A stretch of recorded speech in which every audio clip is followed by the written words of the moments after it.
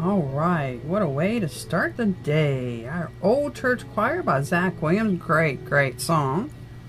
And then Open the Clouds by Unspoken. Open the Clouds. Man, we just want to do that this morning. God's opened the clouds with the rain outside, but you know, we can open the clouds right here where we're at, because God will meet you where you're at. You know, I heard that Sunday morning in church. It was kind of crazy. We were in church and God was just really moving, and the Spirit was there, and it was amazing. And they were calling people to the front, and everyone come up and said, you know, if you want to touch from God, you want to move on in your life, you want to do what you need to do it now. Here's the time. Come forward. And you know, I sat there, and a lot of times we feel guilty. It's like, man, do I go up? Do I go up, Lord? What do I do? Should I go up? You know, and then you feel bad because you're standing there, because everybody else at the front of the room. But I heard a voice. And I was like, okay, Lord, what do I do? And I heard God tell me, I will meet you here. And He will. He'll meet us right where we're at. We don't have to move forward because you see everyone else doing it. But you go how you feel led. You have to go the way God leads you, and the things that you're hearing from Him.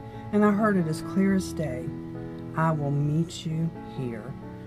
You know, and that's what we need to keep in our minds every day, that no matter where we're at or what situation we're in, God is going to meet you where you're at.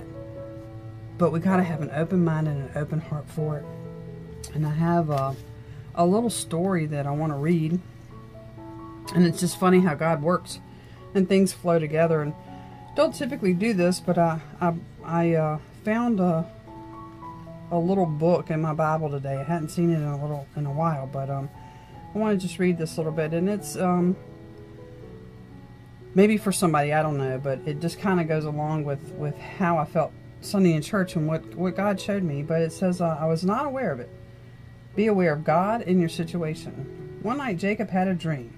He saw a ladder with angels on it extending all the way up to heaven, and God said to him, I am with you and will watch over you wherever you go. And that comes from the NIV Bible there. The next morning Jacob said, the Lord is in this place, and I was not aware of it. When it comes to recognizing God at work in your life, you can be spiritually tuned in or be like Jacob and not be aware of Him. It was business as usual for Moses the day he noticed the burning bush. Not an uncommon sight in a hot desert climate, except this time the bush kept burning, and when he turned aside and looked, God called to him. You'll have some of your greatest encounters with God in everyday experiences of life, but you have to be open and receptive, otherwise you'll miss Him. Arthur William Berry says, whether we're aware of it or not, at every moment of our existence we're encountering God, who's trying to catch our attention, to draw us into a reciprocal situational relationship, and you never know where He'll appear or through who He'll speak. After the resurrection, Mary Magdalene thought Jesus was just the gardener. Paul writes, wake up, sleeper.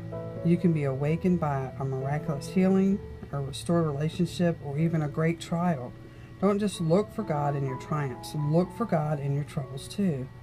Theologian Frederick Bencher said, there is no event so commonplace but that God is present, leaving you room to recognize or not recognize Him. You know, where are you at today, and how will you recognize God, and what will He show you? Who will He use for you? We have to be open-minded and know that God is with us always and everywhere, and you never know who He's going to use to get a message through to you.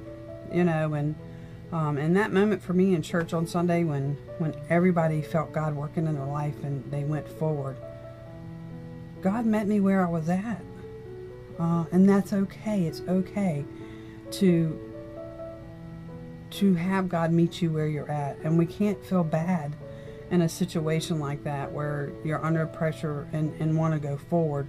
But we just have to listen for His voice, and it might not be in a church setting. It might not be on your greatest day. You know, it might be in your biggest trial where you feel like there's no one there, but God is there with you, and He stays with you. And you know, we just have to keep fighting and look for God and seek, and not let the things around the world influence us, the people around us influence us in ways that would be negative or come against us. But we have to be open-minded to God and look for Him in the things that you do daily. You know, even going to get gas at a gas station, you know, and someone comes in front of you and you don't know what's going on, but they might just even smile, and God might have a message in that smile from that stranger, or the smile that you smile at someone will be the light of Jesus shining through. So just know that, and we're going to get some more music on. I'm done preaching right now, but anyway, you never know how God is going to move or what He's going to do, but you just have to keep going and fight the good fight. Look for Jesus in everything you do, and He's there with you. With that, we're gonna get another song going, and we'll be back with you here in just a little bit.